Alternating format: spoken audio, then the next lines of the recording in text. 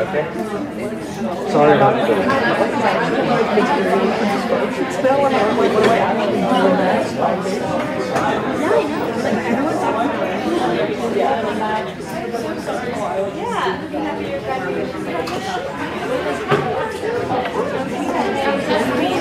Yes, of course. I'm sorry. Really worth it. Because it's just one person. Also,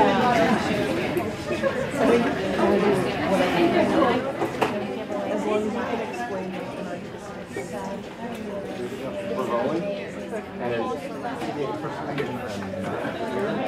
when you say, all you have to do is pick any string right there. Just right here. Yeah. Place it out in the string. Everything else else. Perfect. Thank you. Hi everybody. Can you hear me? Okay. Thanks for everyone. This is the last of our artist talks of the semester for fall 22. Thanks for coming. We'd like to thank the Francis Gimbel Go Fund for your generous support for our Visiting Artist program. And we're thrilled to introduce Sasha Rudensky, my former professor. Sasha Rudensky's photographic work explores the production and interpretation of cultural identity and history in the former territories of the Soviet Union. Moving between modes of observation, construction, and appropriation, Rudensky's practice simultaneously engages with indexicality and performance, truth and illusion, social document, and fantasy. She is interested in the contradiction between private life and public persona, the disparity between surface description and psychological superiority, and the intersection of official and personal histories as set against the backdrop of major political and social events of the Putin era. Sasha's work has been exhibited widely in the US, Europe, and Asia. Her debut solo show, Pencil and Blue, was exhibited at Sasha Wolf Gallery in NYC in 2016. Her work is held in a number of public collections, including Musée de Lycée, Yale University Art Gallery, and the Center for Creative Photography in Tucson, among others. Her work has appeared in The New Yorker, Harper's Magazine, Aperture, Art Forum, The Guardian, and many more. Sasha received her MFA from Yale University School of Art and her PA from Wesleyan University. She was the recipient of the Ward Cheney Memorial Award from Yale University, the Leica Jim Marshall Award, and the Aaron Siskin Individual Fellowship Grant. She is an associate professor of art at Wesleyan University, where she is the head of the photography program. Welcome, Sasha.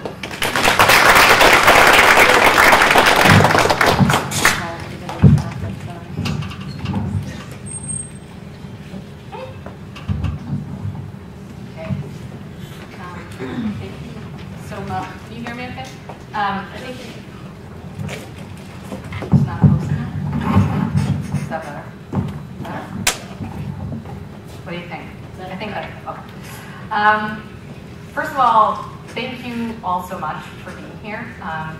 6 p.m. lecture after a day of classes sometimes can feel like a chore, but it is really great to be in a live space instead of doing this on Zoom and see people. I am incredibly grateful to Elizabeth Bick and to Sarah for hosting me. It's great to see Dylan, who was one of the STAR students, and it's awesome to see, now to meet with the students she's teaching. So Charleston is also just a nice place. It's good to get a break from Connecticut. So anyway, it's a real pleasure. I had a really, really energizing time meeting with students today. I'm technically on sabbatical right now from my own teaching. I haven't done it since May, and it's a sacred time. It feels really good not to teach, but today actually has made me miss the classroom, so that's always good to remember. So it was not unchallenging to put this talk together, partly because of the nature of my work.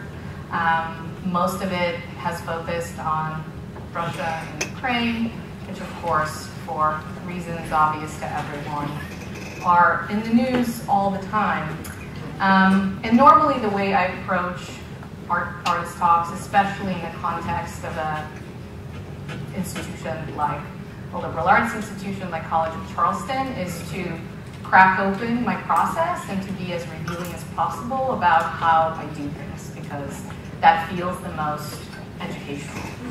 And I still think I want to hang on to some of that, but it felt like it was also important to contextualize the kind of work I do by the current events, because it would be unconscionable not to do that. So there is a new urgency in spending time thinking about the places that, 10 years ago, it was unthinkable to imagine that we would be on the brink of a possible nuclear war. I woke up at 6 a.m. and the first new headline I read was, U.S. intelligence confirms that upper-level Russian officials are talking about, tactical nuclear, attack. So it is actually a terrifying time. And the crisis is a layered one. It's also a humanitarian crisis. The Ukrainian population is terrorized by daily shelling and is tortured and raped and executed in occupied territories. Hundreds of thousands of children have been kidnapped and forcibly brought to Russia. It is a horrifying time. It's also a political crisis, obviously, for the U.S. government, for European nations, like the West is frantically trying to figure out how to help just enough to not piss off Putin more, which is a pretty messed up game to play. But it's also an intellectual and personal crisis for me, or anyone, really. I think my friends that are anthropologists or sociologists or historians that have worked in the region have had to rethink everything about how they do things in that place. Because all of us have been guilty about overshadowing Ukraine and only thinking about it as a kind of extension of Russia, where the seat of power is in Moscow and the Kremlin, and everything is made in relation to that. So it has been both long overdue, but also challenging to realize that the way one has been thinking about things has actually been wrong. And it's been a good exercise for me, both humbling but also really healthy, to look at work, assume that I know what I think about it because I made it and I've narrated it and explained it, and realize that meaning is really slippery. That just because there's one day you assume that something means one thing, and context can change all of that. And you're always working in relationship to a bigger world, no matter what the nature of your practice is. So I'm going to start at an embarrassing beginning, which is with work that I made, just a handful of pictures, but work that I made as an undergraduate at Wesleyan. So I was, exactly in the same place as you guys are, but I began. This picture was taken in 2000. I was 20 years old, and just as a quick way of autobiography, I moved to the United States from Soviet Russia, so it was still the Soviet Union, in 1990 as a 10-year-old. It was a pretty fascinating time to move because it was just 2 months after the fall of the Berlin Wall and only a year before the dissolution of the USSR. So my departure happened at a time of a huge, colossal geopolitical change in the region. So when I went back for the first time in 2000, it was to witness a place that was dramatically different than my childhood memories of that. And 10 years old is a kind of interesting time to leave because I was old enough to still feel very connected to the place, but young enough that I fairly quickly assimilated and speak good English and so on. But in many ways, the reason why I went back is to rediscover myself and rediscover roots in that kind of way that young people feel like they need in order to understand themselves and their own identity. Also, interestingly enough, and maybe coincidence, maybe not, it was the very beginning of the Putin presidency. And whether we want to or not, that figure looms very large politically all over the world, and certainly in my work. So I also was motivated by a kind of small intellectual crisis I was having. I studied at Wesleyan. At the time, the person who headed the photography program was pretty exclusively interested in nude self-portraiture. That was what the students were softly required to do. It's just like unbelievable to think about it now, but he was the head of the program for almost 40 years and got away with it. So when it was my senior year and I had to work on a thesis, I got so fed up, I rejected the whole thing, and casting about for a subject, not knowing where to go, since all we were taught is to think about the body and take off our clothes, was to go back to the place that was a kind of anchor for me. This was taken on the very first roll of film that I shot there. And it's a kind of holy site for Russians. This is a 12th century church. It is very bucolic and beautiful. You know, on kind of superficially, the picture is about that timeless beauty, you know, the black and white, the clouds, the hazy light, the cute kids frolicking in the water. But now, in sort of, again, context, you look back and there are all of these other things that appear in this image that seem much more sinister or quietly so. So, for instance, the first thought I had was like, how many of these 8 to 10-year-olds are in Ukraine now killing civilians? Like, I would venture to say a lot.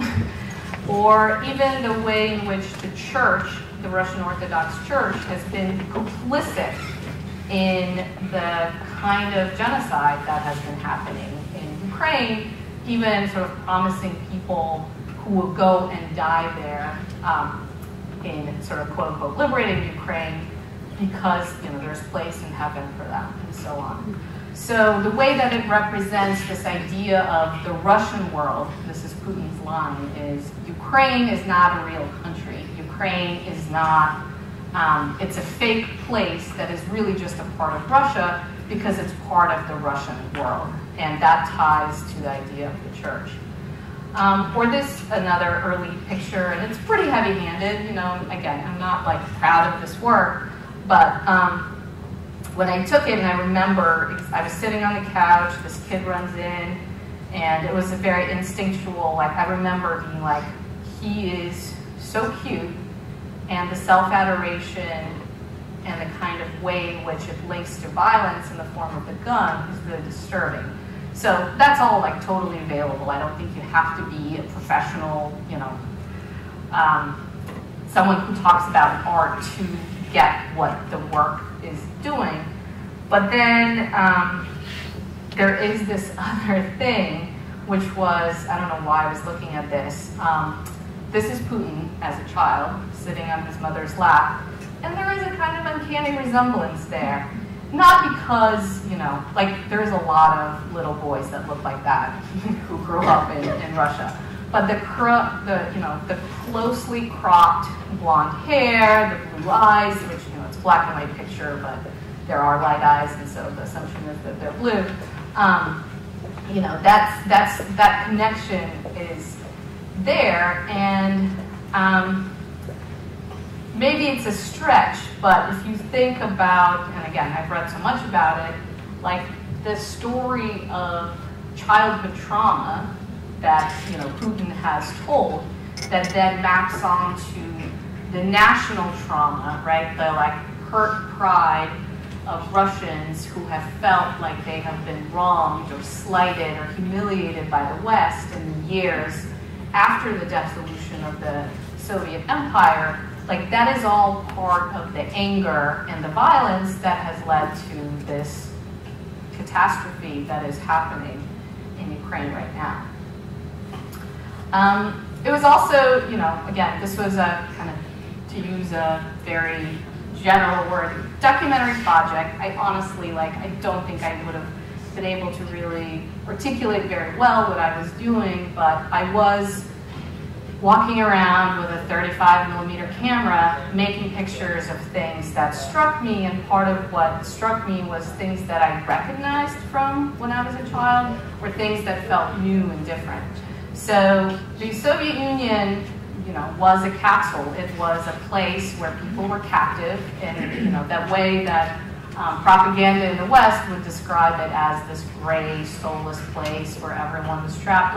Visually, it actually kind of looked like that. So the transition to free market economy was something that was immediately obvious to someone who left 10 years ago and then came back. And it was also funny, the way that English language would be used in this awkward translation. So I kept encountering these pretty, there's a lot of irony for me in making these pictures. So the so-called bears, have always needed food and money, and so the kind of side hustle that people did at the time as a way of making ends meet was just part of the culture of the place. So as a Russian American, I was really fascinated by that change, and particularly attuned to that idea of translating capitalism to this new context where a country was basically essentially learning how to consume for the first time. It's hard for an American to sort of understand that because so much of everything we do is just seeped in this. But there, it really went from, standing in line to buy food to all of a sudden there being all of these things that were widely available. So just to take a step back from politics, I returned for the second time, and these are pictures from my second trip, which was 6 months later, and I wanted to make a more focused project and something that I felt was quintessentially Russian. And I landed on the Russian bathhouse. So I don't know if anyone has been to a Russian bathhouse. There's a few in New York City. They're kind of, Turkish bathhouse is somewhat similar, but it's an intense experience. And certainly the version that existed in 2000 that has since disappeared was also really intense. So my greatest desire as a photographer, as a young photographer, having looked at Robert Frank and Winogrand, was to make these pictures that compelled people to look, to seduce the viewer. And I was like, you know what? I'm just going to go for it. I'm gonna show people things that normally you would not see. And it's not easy to photograph in the bathhouse. I think I made some initial attempts to see if it was possible to make this collaborative. Very quickly, I was told no.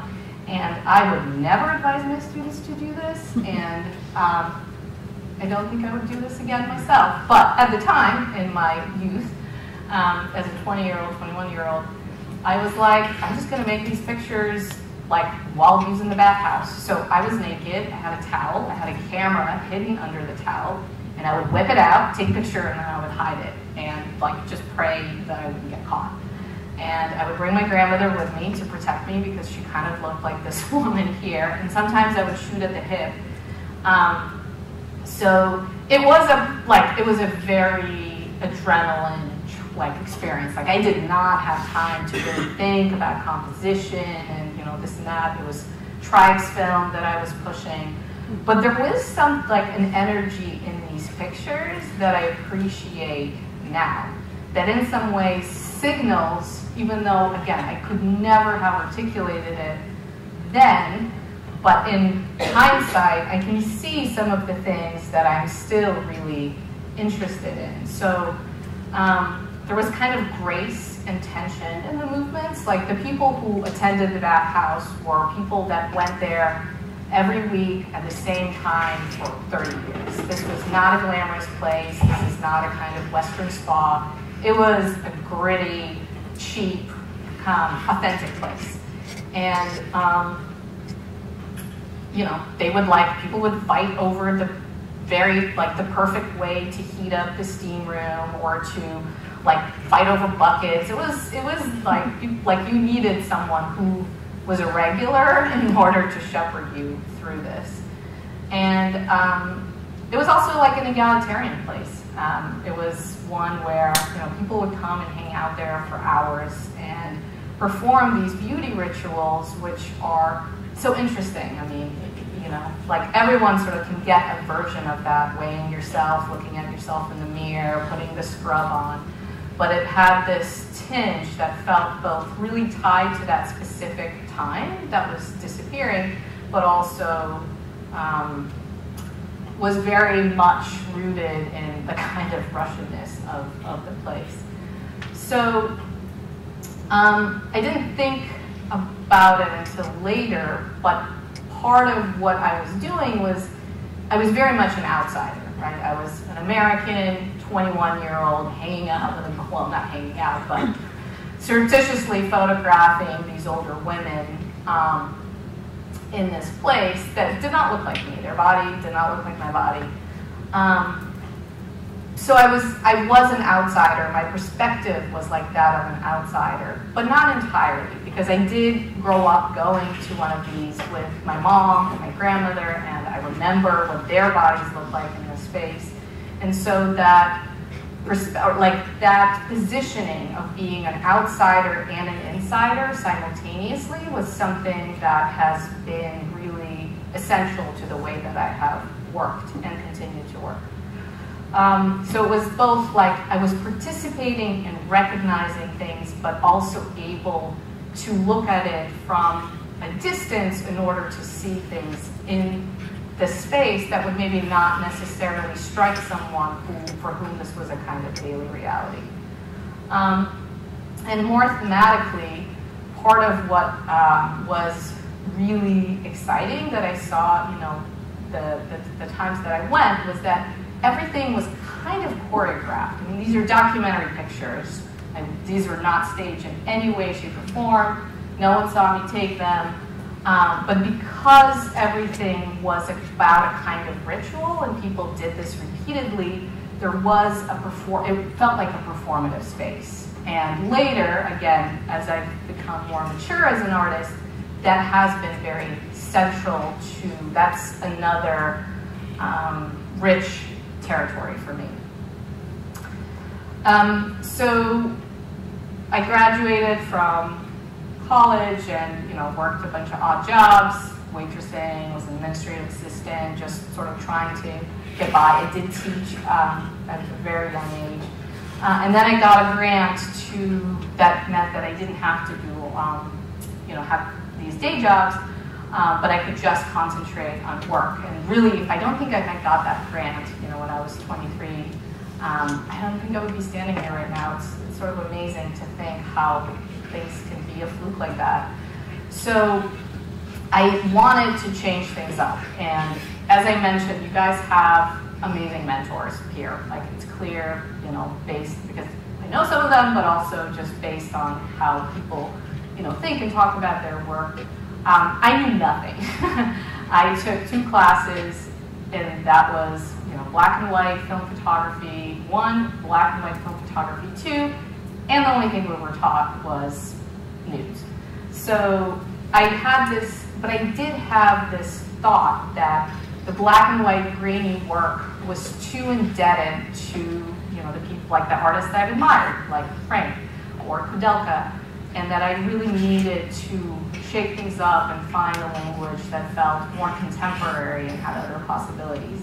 So totally on a whim, and again, I'm gonna say embarrassing things, but it was 2004, and I found Sleeping by the Mississippi, which is the Alex Soth book that came out that year. He was not a known entity. He won a contest, and so the book was published. And I was like, this is good. There is something here that I'm really into. And even, it's interesting because I remember the portraits feel fake. I don't really like the portraits, but I really love the still lifes and the interiors and the landscapes. And so I bought that book and carried it with me and returned back to the former Soviet Union. So I had funding for a full year, and when I wrote the grant, it was to live in these industrial towns in the Arctic North and photograph sort of the aftermath of closing of all of these industries. And I did go, and it was one of the worst experiences of my life. It was just so incredibly tough and depressing. But what was worse, the pictures I was making were so predictable. It was just like, here are Russians living in shit, you know? So I knew that this was, it felt like this is too easy and there's already a lot of it done and I need to find something else. And so then I was left without even an idea since I just scrapped my grant proposal.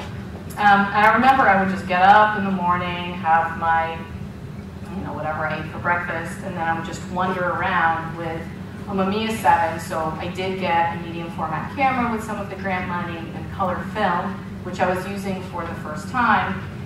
And I found a lab, so I was processing film and making contact sheets as I went along. And I remember seeing this picture and a contact sheet and being like, this is it. I think this is the beginning of my new project. Like I did somehow recognize that this was going to bear the rest of the work. And I think what it was the specificity of certain objects, like the watermelon peel, in a space that otherwise feels dilapidated and abandoned.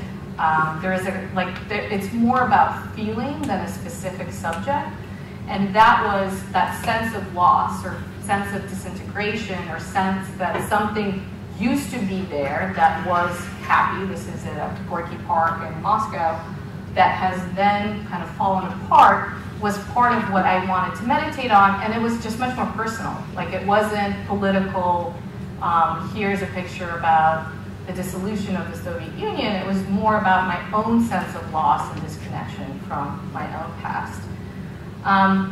This is the only image that I allowed myself to take that had Lenin in me, because I felt like it was like, it's too cheap, it's too easy. I did that as an undergrad, I can't do that anymore.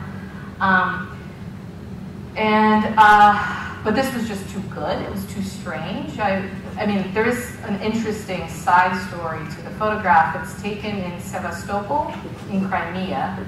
So those of you that are up on the politics of the place, Crimea is really what began the huge conflict that is the war between Russia and Ukraine. So Crimea was part of Ukraine. In 2004, when I went there and made this picture, it was Ukraine. But Sevastopol is a Russian-speaking city, and it was initially part of Imperial Russia. So Russians have always felt like Crimea was their place, and yet it was territorially a part of Ukraine. So I think in some ways, and the place is part of the title, and of course, again, it's very charged right now because in 2014, Putin's first move of aggression was to send special forces in, without any kind of insignia and just kind of take the place over and hold a referendum and declare that Crimea is no longer Ukrainian, it's part of Russia now. But like, it's Lenin, and it's a very strange sculpture of Lenin, cropped at the crotch. Like, it's a very uncomfortable, whoever was the person that made decisions about how to make it, it's like usually a bust or a full-size statue, but this was like this half thing at, a kind of emasculated version, because it really goes like through the crotch.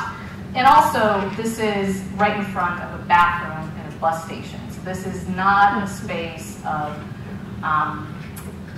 it's not put up on a pedestal in a place of honor anymore. It's almost like he was going to get thrown away, but they didn't quite throw him away. They decided to just keep him around in this secondary space, almost like a kind of forgotten plant, along with the other plants that were there.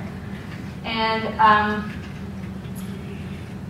now I look back at it, and to me what that picture says is the extent to which attachment to Soviet ideas was still very much present for people. Like, no one wanted to let go of communism.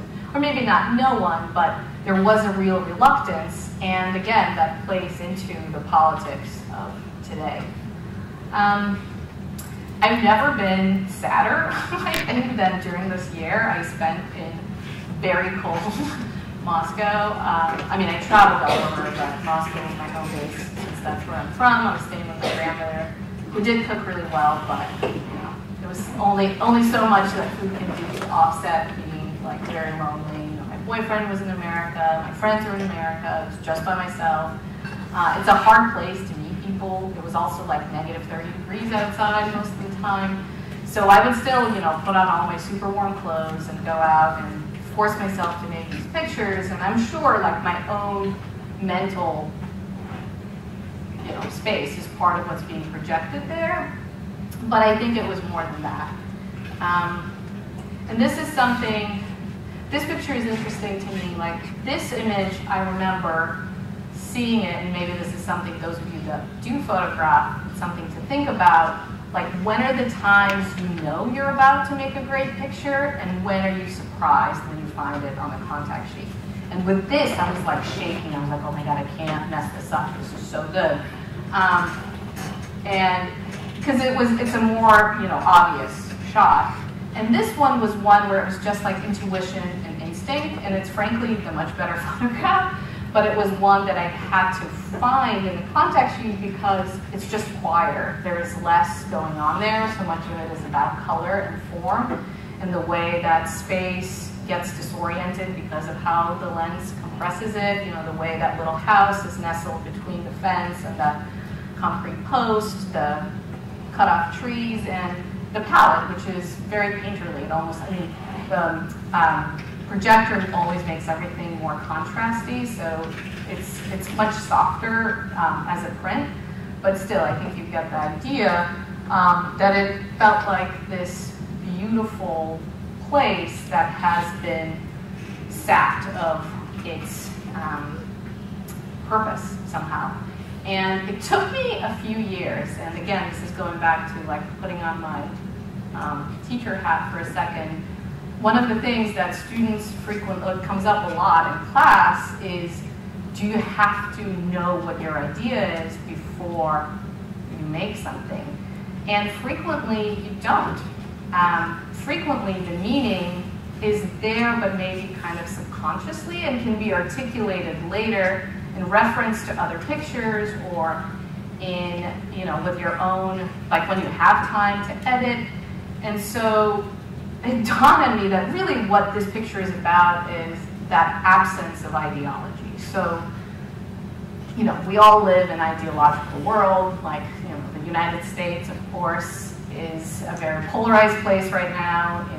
The blue and red America, and the kind of contrast between these two places has never been greater than it is right now. But let me tell you, it was nothing compared to communist Russia. So ideology was something that was like shoved down your throat at every possible moment. Every kid had to join the Young Pioneers, which was basically the kind of baby communist group. Every telephone pole had some kind of communist propaganda, and the hammer and sickle and all of that. Like this was plastered everywhere. So to be in this world where these things were taken down, like all of this insignia and sort of symbolic language, but it wasn't replaced with anything, like this was really before because the thing that replaced it eventually was advertising, right? Like global capitalism came running in and filled that space.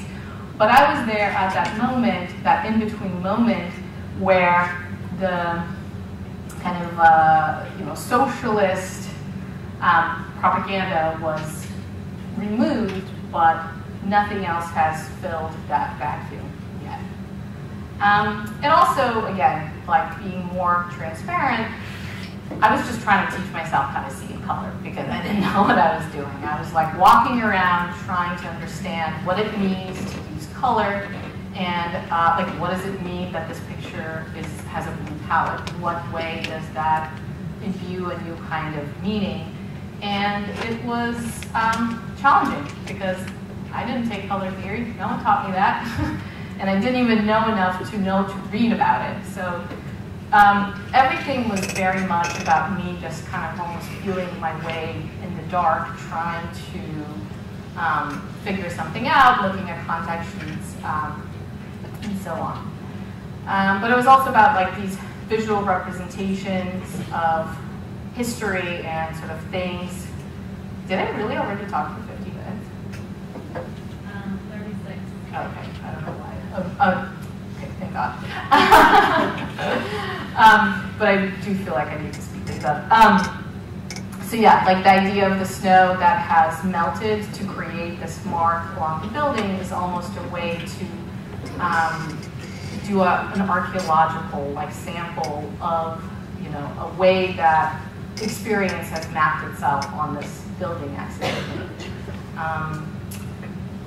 Like these violently chopped trees. The birch is a Russian, it's a symbol of Russia. So the birch tree is like the national tree, sort of the equivalent of like a bald eagle for Americans maybe. And so to see this brutish way that they were chopped down, to sort of think about that as a metaphor for the bigger historical experience. So in the beginning I was only walking outside, and then I had this awful, terrifying experience where I was arrested for taking these kinds of pictures. I was too close to the KGB building, and I got swept up and taken to the police station, and they threatened me, and they were like, you know, we can just keep you here for 48 hours, and you'll probably get raped. I don't know. No one needs even know where you are. Like, for an American, like, this was completely horrifying. And so they took my passport, they took my film, they took my camera. I mean, I did eventually get these things black, but like the cruelty and total lack of like these are police threatening a 23-year-old with rape. Like, how insane is that? So I got really freaked out, and there were days that I just like couldn't make myself go outside. I was like, some days I felt braver than others, and so I started going into homes, and you know, ironically, it was a good move because I could, like, the work needed that intimate space as opposed to just the outside, like pastel buildings with peeling paint. But I wish I learned that lesson in a different way. So. What was interesting about all of these spaces, and I didn't just take pictures in Russia, I was all over, well, not all over, but I traveled a fair amount. I traveled different parts of Russia. It's a big place. It's all quite different, you know, 8 time zones, not just 3. But also went to Uzbekistan, which culturally, in terms of language, is completely different. I was in Georgia, which is also different, Ukraine, far north, far east. And one of the things that was just sort of astonishing was that the interiors all looked the same. Like everyone, like people had the same stuff. It was really hard to have a kind of private sense of style because there were so few things that were sold. So people had the same refrigerator and the same curtains and the same tchotchkes and the same color palette. And of course that changed quickly as soon as, you know, IKEA showed up and stuff started getting imported. But at that time and that period, there was this like a sixth of the world like landmass all had the same apartments. And that was something I definitely thought about. I mentioned this kind of pre-advertising moment, and this is a great example of that. This is a professional photo studio, but you wouldn't know it based on how they, you know, try to get customers to come in. So this was meant to be like, you can get one of these headshots. And this is a little kiosk that sold hair dye, and someone meticulously cut out all the fronts of the actual hair dye boxes and scotch taped it to this board and created this little collage. But it's also kind of scary. I mean, first of all, you can't tell what the different hair colors are because of all the, you know, rain and snow and everything. It's all blue. But it also, I don't know, the thing that I thought about when I was making the picture was that they looked like either missing people or like mail order brides or something that was not meant to be like, yes, I'm fantasizing about this new identity that I could have as a result of dyeing my hair red. And then there was, you know, some images like this which were sort of decidedly not culturally specific. And this one's maybe one of my favorites. It was in St. Petersburg, and the thing that it just didn't look. I thought I was looking at mountains, which of course don't exist in St. Petersburg. It took me a second to understand that it's like an illusion of a landscape, that it's just the way that the paint happened to heal and create this like beautiful thing. And this is a real, those of you that try to figure out, do you want to make pictures in the studio or do you want to go out in the world? Like, this is one of those things where you can never create this. Like, you can only like stumble on this and then just hope that you capture it in a way that honors the actual like beauty of it, which, hopefully I did. This is, a more like direct, and I should have said, I pretty consciously avoided photographing people, and maybe it was because I didn't like Alex Oak's portraits, and I was like, I'm not going to do portraits. But I think it was, again, probably not a very conscious thought, but one where, like, the people are the thing that was missing. I felt like I was missing from this world, and so that made sense, but instead there were these indirect representations of lives through individual stuff that people had, or statues or photographs and so on. But this is, kind of idea of this blindness of people as they like feel their way through the world because of how the snow covers the eyes, and the hands almost feel like you're kind of scrambling around. And this is the last image of, this is in my parents' old apartment building. It's the mailboxes, which, I love the careful way that all the numbers are very individual. Like, no single number is written in the same way and using the same writing utensils. So in a way, it's about the kind of craving for individuality while also being the same. And there's, I guess the thing that it reminded me was almost like places where people put ashes. So it felt very funerary to me. So then I went to grad school. I was shocked that, again, because I knew nothing, I remember like teaching myself how to print in a communal lab in New York, and people were like, I really like these pictures. The prints are terrible. Like, can you not tell this is super yellow or whatever? And I was like, no, I can't, thank you. Let me fix that.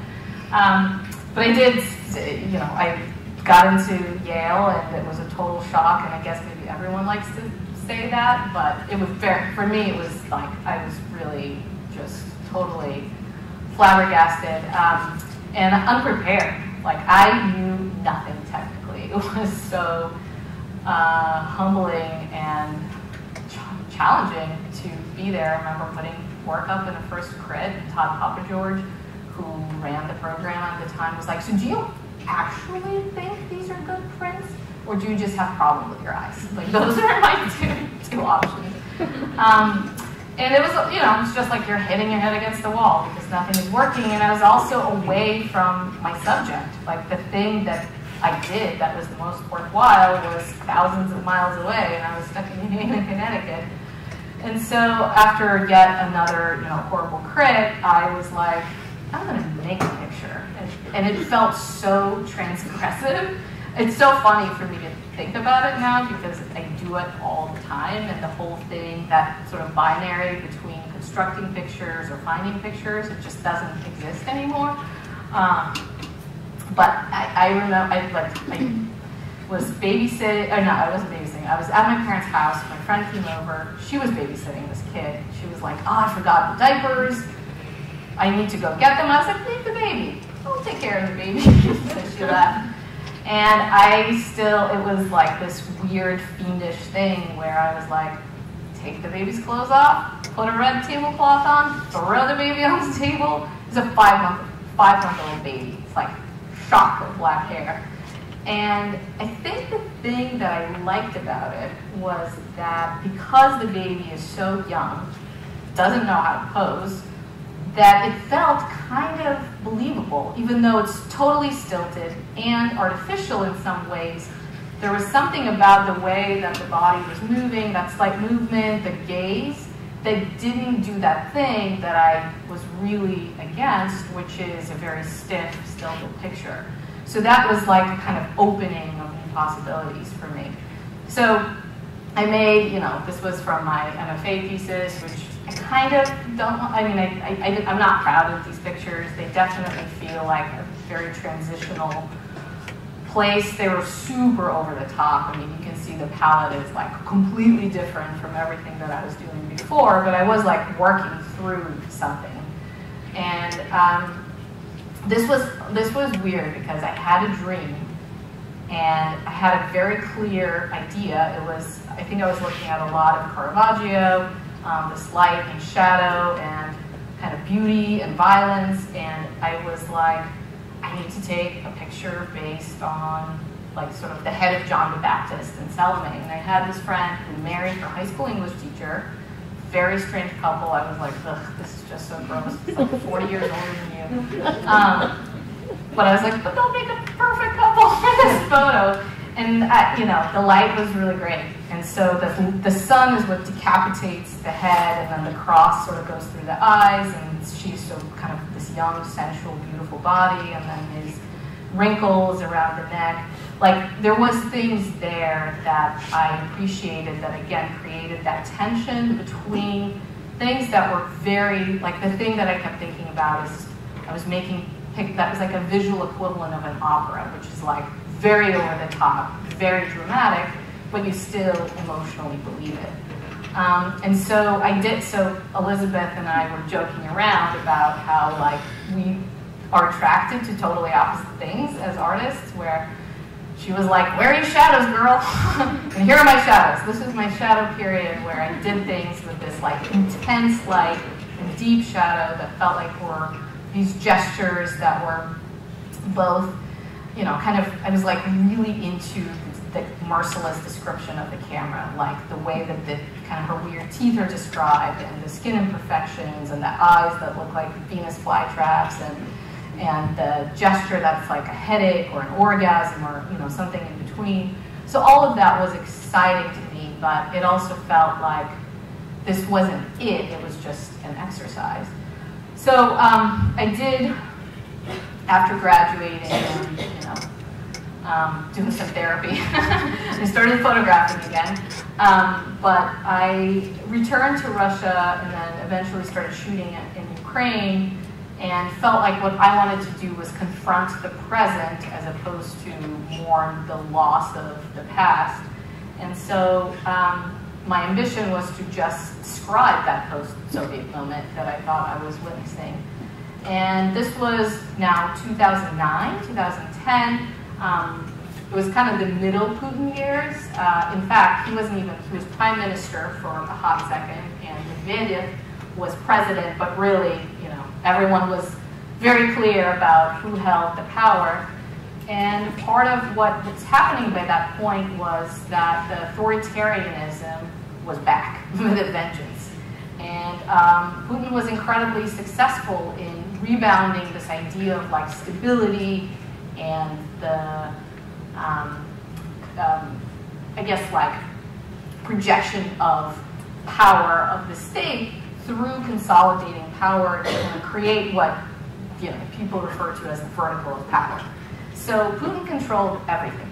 It was a democracy. Like I think the thing that he called it was sovereign democracy, which really, the emphasis of the word sovereign, he was basically czar from the beginning, where he controlled the church, the guy on the left, he controlled the media, the camera, he controlled the military, he controlled the courts.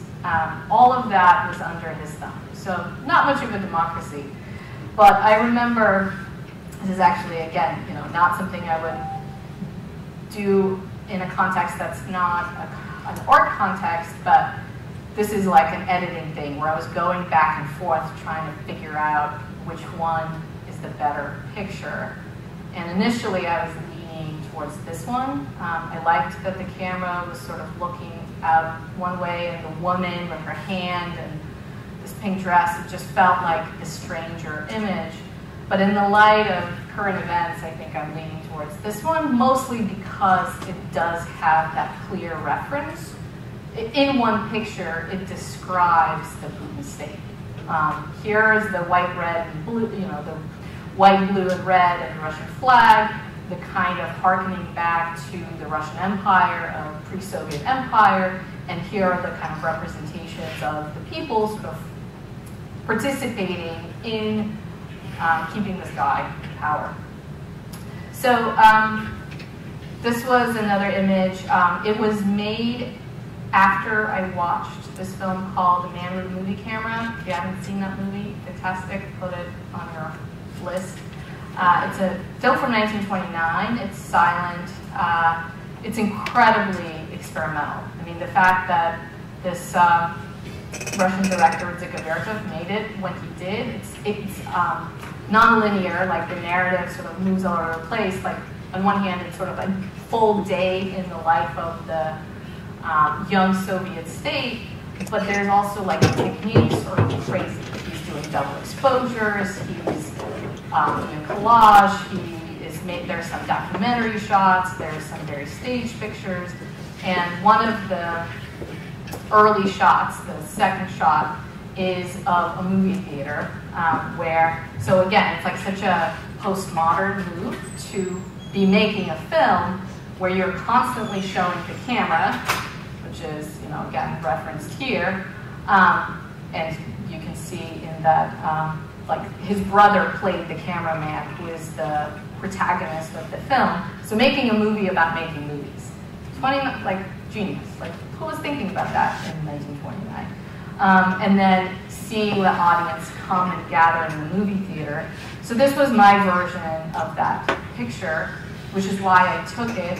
But now again, in hindsight, there are more layers to it for me. And I don't know if you can see, but there is there's someone making a little movie about the movie because of exposure. It's a 4-second exposure. I had like snuck in a tripod in there. It was a bunch of old people and they didn't move, which is why it's sharp. If it was like a bunch of kids, this wouldn't have been a picture.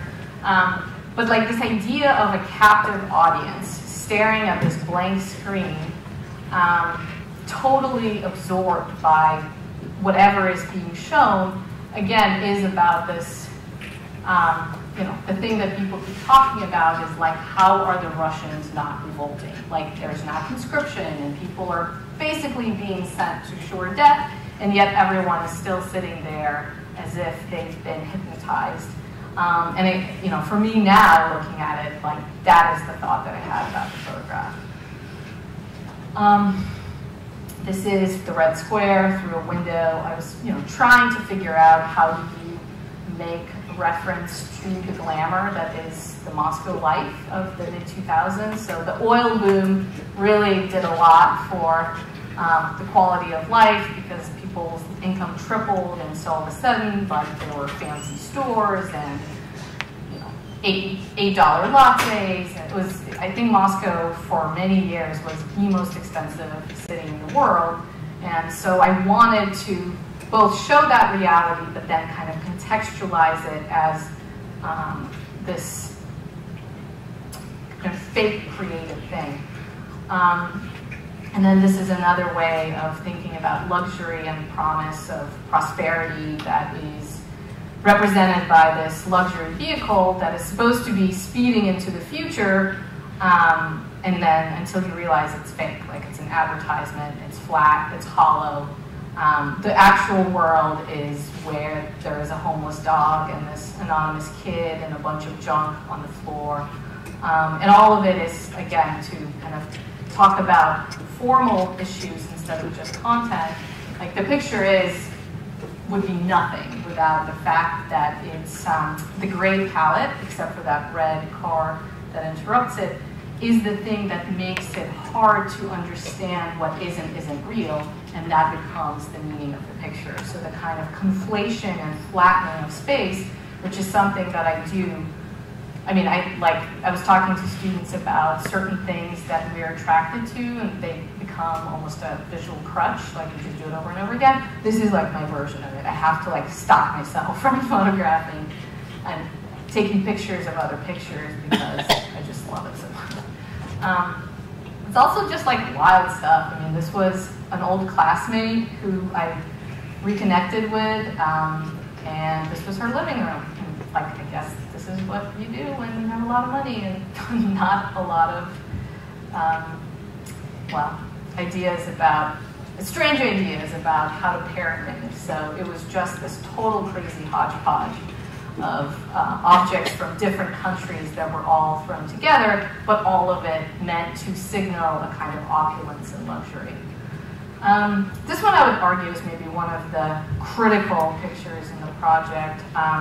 This was a horrible, horrible guy. It was another, there was, over all the years, I've had a number of dicey experiences, things like I would not want my kids to do, and so I met him in a park. He was doing some kind of martial art, and I really liked the way he moved. I think I talked to people a little bit today, again, photographers in the room, like how do you decide who you want to photograph? And most of the time we are attracted to people because of the way they look, but I think eventually I realized that for me it's much more interesting, like what makes a person an interesting model is how they move as opposed to how they look. So there was a kind of strange awkwardness to his gestures that I felt like were very expressive. And that's why I approached him. I was like, hey, I'm a photographer. Do you think you'd want to, you want to do a photo session? And he was like, sure. So then when I went to his house and we were shooting, I realized he's like a completely insane neo-Nazi that started telling me about how he has fantasies about raping women, and I was like, I think it's time for me to leave. So yeah, it was just the two of us. And my initial idea was, going into the shoot, I was like, I want to take a picture of a man doing splits. Like, I like the idea of like kind of masculine subject being put in this, not compromising position, but a kind of immobile position. I felt like metaphorically that was rich. And so, I did ask him whether he was flexible enough, and he was like, yeah, but I need to stretch. So he started stretching using these chairs, and I was like, that's the picture. Like, it's so much more interesting than if he was actually on the floor doing the thing that looked like exercise, because it became about this immobilization, and his legs look like they've been chopped off, and kind of, he looks both aggressive but also kind of pitiable, impotent but also menacing, proud but also insecure, and so all of it, like this idea of a truncated man, and he really looks, again, another Putin lookalike. I was like, this is emblematic of exactly what's happening in the country on the larger scale, like this bitterness in the light of lost power and authority. Actually, this is the girl who lives in the house with the gold room.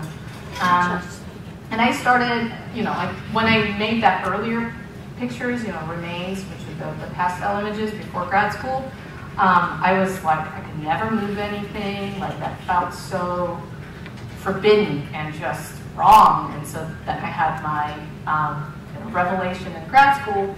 And so I started thinking about this both, like, here I am documenting something, but I'm also a director directing actors. And so it became about a kind of choreography. And I liked the idea of this mysterious woman, like, is she a double agent, so maybe like this Bond. I felt like this, I like the idea of her being someone who, like, you don't know enough to be able to tell, is she someone who just had sex for money, or is she a rich girl, but like, why are there no sheets on the bed? So the lack of context, but there still being enough details in the shot is part of what I was really interested in.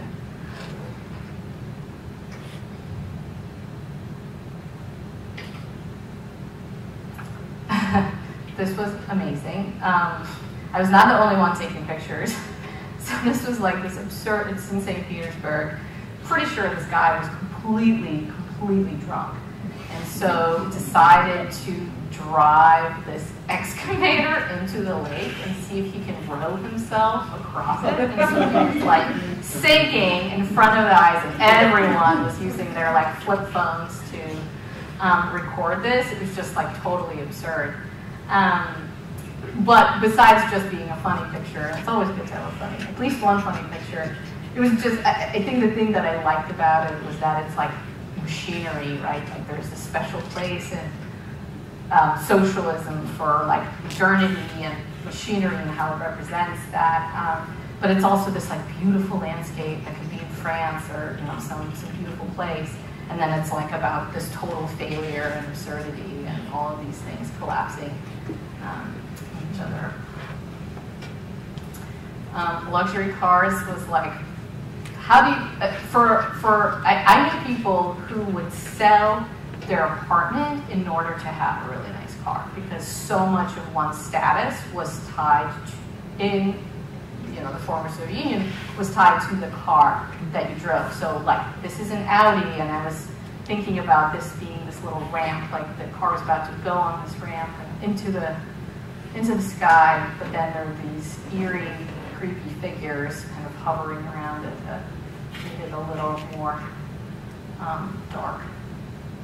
This was another thing I was thinking about. So the pictures I'm showing you now are only pictures that I took in Russia. I was photographing in Russia and Ukraine simultaneously, and eventually I only started working in Ukraine because I realized it was just such a more pleasant place to be. And Russia was getting scarier and scarier, and it was becoming more and more challenging.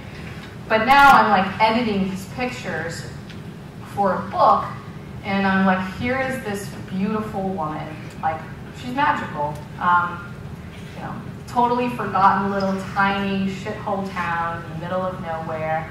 I walked in because I was with a friend who was dropping off some paperwork, totally provincial, and she was there, and it's like, she's from a movie. She looks like she's from some 70s, kind of 70s glamour girl. And then there's this other secretary, and I'm like, if you're thinking about how do you want to represent Russians, like, this is probably the way that people are like perceiving it. But I was like, but is it a good picture? Or is this the better picture? And I don't know, I haven't, or maybe I need both. But yeah, it's so tempting in retrospect to make these cheap shots, to be like, you know what, the place is evil. But I don't know if that actually honors the complexity or even the moment when I was making these pictures. Just another moment of amazing interior decor. Like, I love that, like, there's just that tiny space above the rugs, and they're like, you know what we need? A little painting, just to make sure you fill that space. And yeah, this was another great find. These plastic palm trees were everywhere. Actually, Russia and Ukraine. I'm not sure who manufactured them, but there was a solid 6-7 year period where all outdoor cafes had these palm trees around them, and I swear it's about just like living in a cold place and yearning to be in a warm place with palm trees, but the palm tree is plastic and it's surrounded by snow. But yeah, again, it's that incongruity between spaces that I found interesting, but also, of course, the color is nice too. And this is one I just dug up from the archives. I haven't shown this picture before, but again, it feels relevant now. There's so many images of graves coming out of both Ukraine. Well, there's not a lot of pictures out of Russia with this, but there's obviously a lot of people dying on both sides, and so this picture of a grave digger takes on a different kind of meaning, a different kind of charge. How are we doing on time, Elizabeth? We're already past time? Oh my God. All right, I'm just gonna very quickly show some pictures. An hour is just not a long time, I guess. So this is, talking about shadow and light, like this is a photograph of a place that looks just real enough for us to initially think we're looking at a real place because of the shadow. It gives it depth, only to realize that, again, it's a kind of fantasy. And this is now in Kiev, Ukraine. Totally wild, strange place called Tiger Mansion. It was like a local tycoon who had a fantasy of building himself a palace where everything was tiger themed, and he really did it. He went for it. That's the palace itself. And part of what I think was sort of both poignant and interesting was that it doesn't even exactly look that nice. I mean, I think people were being like, okay, what should an expensive house look like? This should look like Versailles. It should look like some place, like fancy place with columns and gold. But the way it's constructed, it almost looks like a reality TV set or something that is fake. And even the like AstroTurf with a crappy lawn doesn't exactly like make it look any more fancy. And the curtain adds to the kind of flatness and theatricality. Like that felt like, I was like, okay, this is really good, but how do I really communicate the strangeness of it? So it's not just about finger pointing at this absurd thing, which is too easy, but gets at the sort of bigger idea. And then I started, I would on occasion go on set. Like I had a lot of friends in Ukraine that were working in film, and so I would kind of tag along. And this was a set of a reality TV show about like the rich youth, so like people who spend their time living in the lap of luxuries. This young man was I think a son of some higher up politician. But I like kind of wanted to break open this idea of the set by including the microphone and the clicker and so on, as a way of signaling that all of this is mediated. That part of what was interesting to me about Ukraine was the way that this new identity, as a relatively new nation, was being performed. And it was real and not real at the same time. And as I mentioned, like that borderline is very interesting to me. So I would go specifically, have lists of places I wanted to go, like the karaoke bar. And then this is, you know, I wanted like a rich guy. And it was hard to find one that would agree because they're all doing sketchy things. But this one was game. I was like, Alexei, you look really good and you play the part really well. I was like, well, what part is that? It was like someone who projects sex and power, and he was like, okay, I can do this. And so he like definitely put on a little show for me. He was like yelling into the phone and, you know, slapping his secretary's butt and so on. But yeah, this sort of exaggeration of gender was something that was very present in both Russia and Ukraine at the time. And again, these pictures are now almost 10 years old, and things have changed so rapidly. Ukraine had become like much more sort of almost indistinguishable from Western Europe, which is not really true of Russia. But at the time, there was still, you know, a lot of exaggerated femininity and masculinity, and that was part of what was interesting to me. This one maybe I'll spend just a tiny bit of time.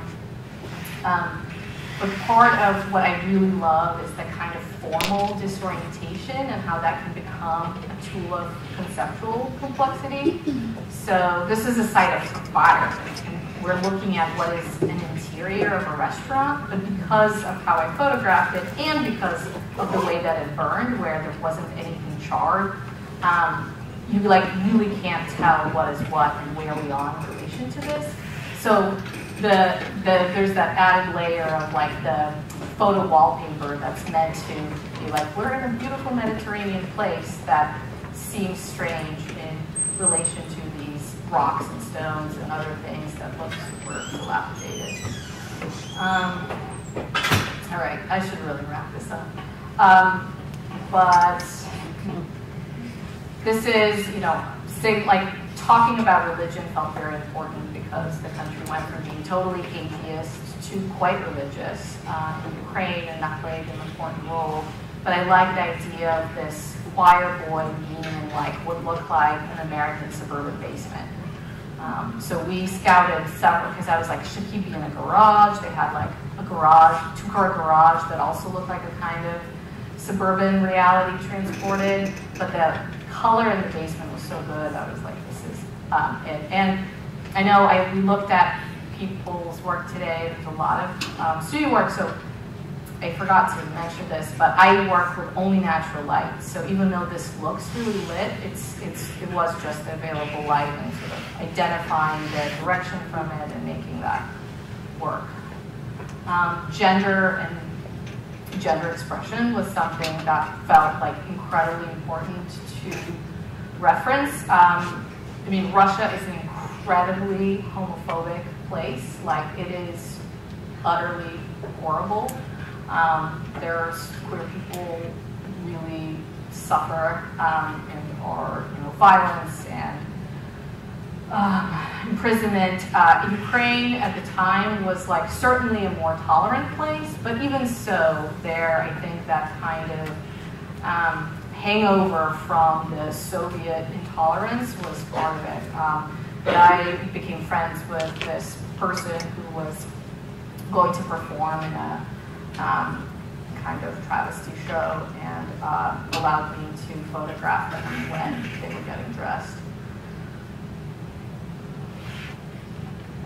This was someone I just met in a store, and I was like, you are amazing looking, can I take your picture?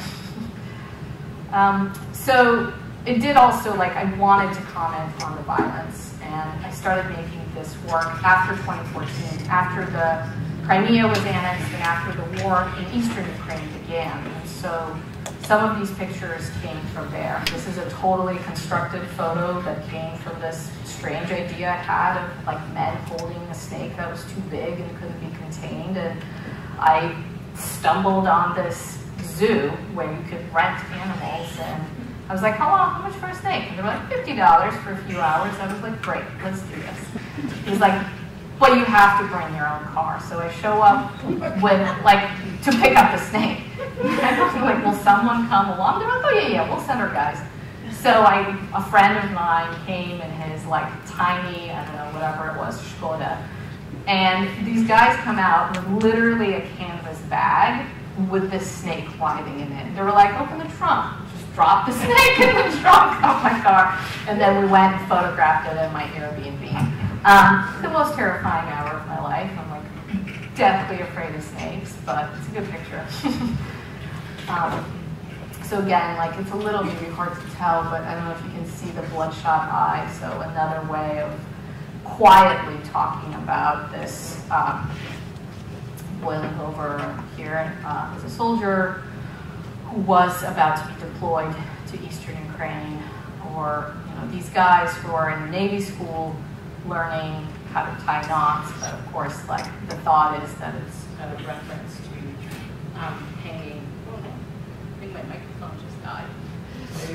Which is really the way to. That is how I know it's time to end.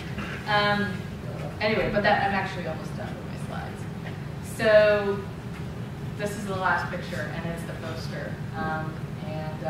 Yeah, this is.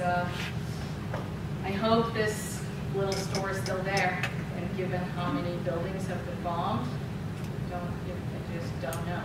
So anyway, thank you for being patient.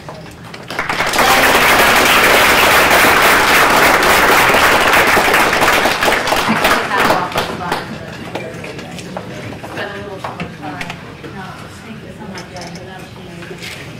Then if not any questions, we have 2 minutes for questions. It's dinner time, right? Yeah. Are you still creating now? Like, do you still take pictures and stuff? Like, do you have Yeah. No, so I'm working, and again, this is what I didn't get to. I'm working, I just got back from Japan where I shot a lot, and have been too busy with other stuff to even like fully catalog what I've been working on. And I've been also working on a project in Los Angeles, which making multiple trips to taking pictures about the LA River. Go ahead. What's your favorite lens and what's your favorite type of film? Really good question. I love, people sometimes feel self-conscious to ask questions like that, and I think it's like a great question to ask. I'm a great believer in a normal lens. So I shoot with medium format, and it depends on the camera. So on the Linear 7, it's an 80 millimeter. I was also using the G6-9, and that's a 90 millimeter.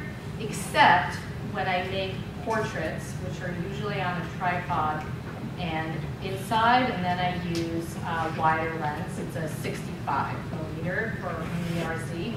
Great lens.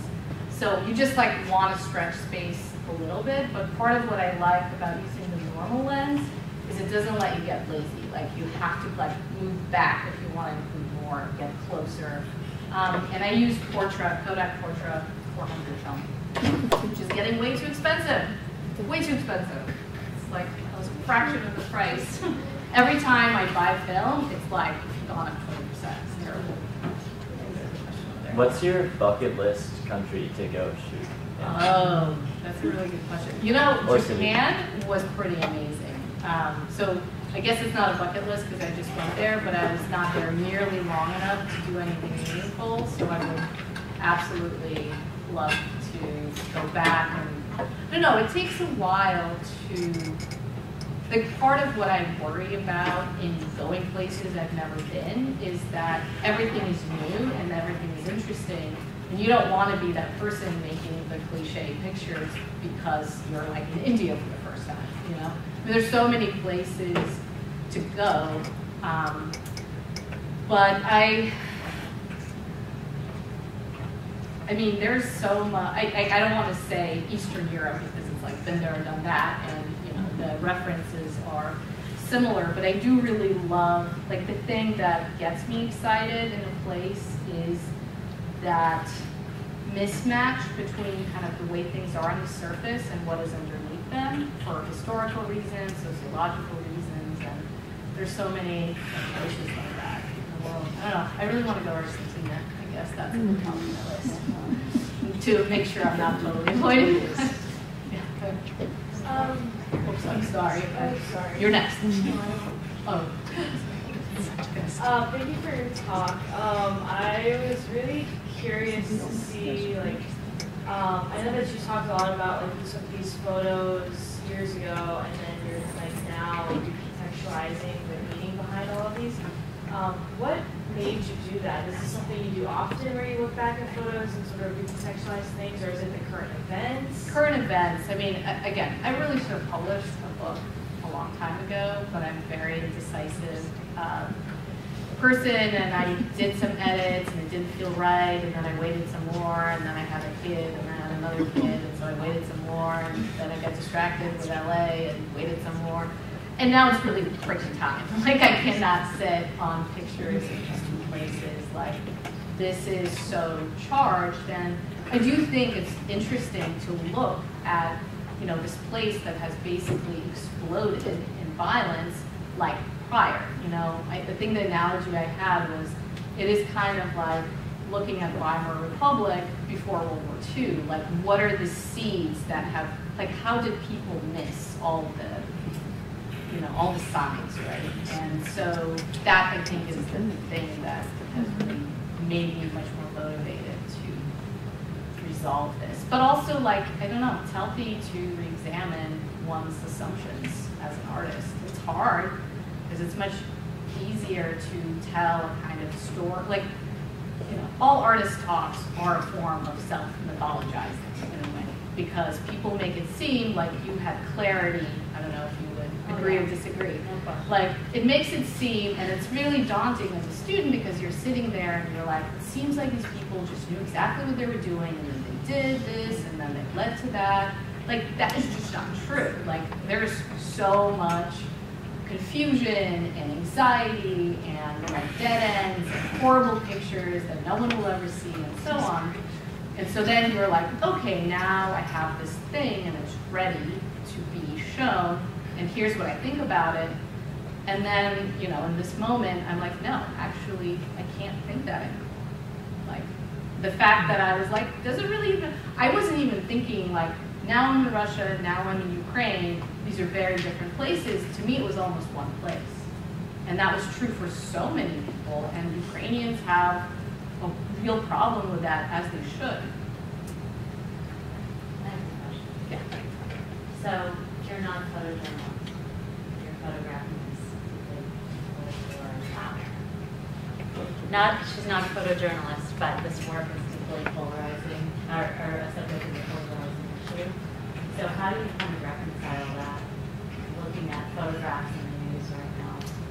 Because we all kind of see an image culture of Ukraine and Russia right now. Right. And these are so special, so kind of transcendent of that, and not journalism. So Yeah, no, it's really hard. And sometimes it's like right now is the time for journalists, like to tell things as they are. It's not fun.